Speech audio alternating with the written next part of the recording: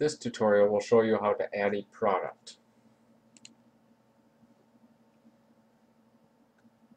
Go up to Products, Add Product, in the upper right hand corner, give it a name,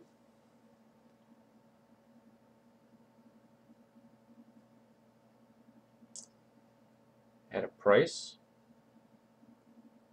add the categories that that product fits into. You may select multiple categories. Type a short description of the product.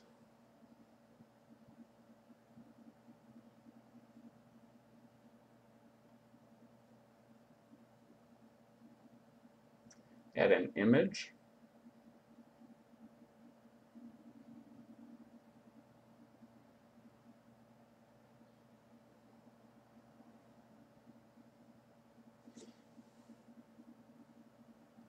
Add a SKU. Add that price again. Add how many you have in stock.